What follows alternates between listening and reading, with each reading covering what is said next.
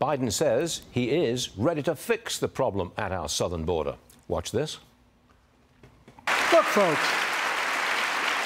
we got a simple choice. We can fight about fixing the border, or we can fix it. I'm ready to fix it. Send me the border bill now. Come on, what's he been doing for 3 years? Arizona Senate candidate Sheriff Mark Lamb joins us now. Sheriff, the president says he's ready to fix it. Why no executive actions from the speech last night? Exactly. If he wanted to fix this, he could have fixed it already. And what he should have opened his speech with is, folks, we're going to close the border. That is what he is most underwater for right now in his polls, because all Americans are ticked off that he hasn't closed the border and fixed the border issue. He has all the authority he needs to fix the border issue now without a new border bill, without any more taxpayer dollars. He can fix it with the authority he has under the Immigration Naturalization 212F. The same authority he used to undo Trump's policies. If he did come out last night and say, right, I'm closing the border as of right now, I'm fixing it, I'm doing everything I can, it's closed as of now, do you think the Democrat Party would go along with that?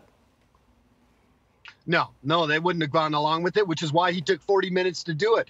He talked about Snickers and whether there was enough chips in a bag. He talked about the fees that you're not going to have to pay on your Ticketmaster ticket long before he got to the border. And the American people recognize that stuff. They understand that this is not a top priority for him, especially when he waits 40 minutes to talk about it. The president used the word illegal when describing migrants. Democrats are not happy with that. So what should they be called, Sheriff? Well, they should be called illegals. That's what they should be called. He's right. And it was a slip on his part. And you can see Kamala Harris's face in the background. She was just kind of cringing.